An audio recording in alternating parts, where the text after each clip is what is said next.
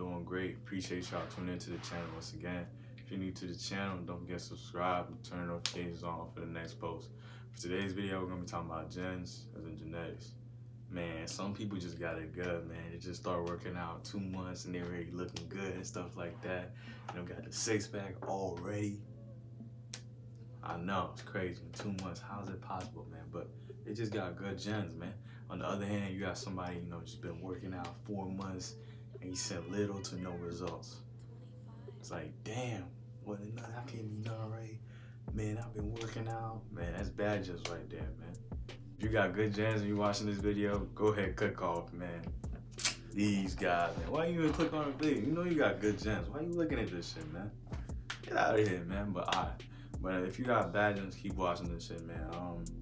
Don't use it as an excuse, man. Just because your genetics not up to par or they're not like this other person, don't use it as an excuse, man. Just keep grinding, keep putting in that work, man. Because there's a person out there that had bad gens too, and they were able to turn their physique into something great, man.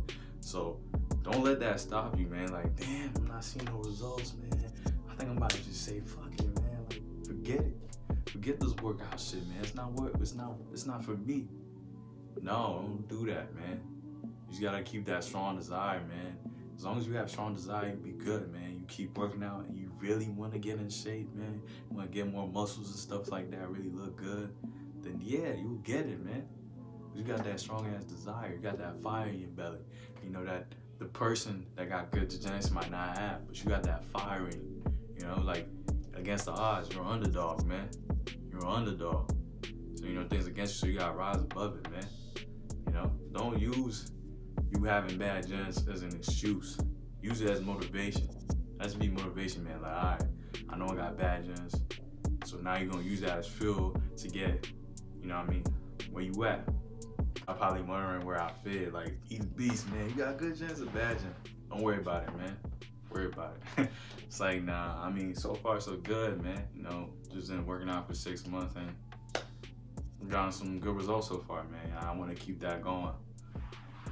And I just want to add that in. I just want to add this in here, but I'm African, bro, so that's all I gotta say, man.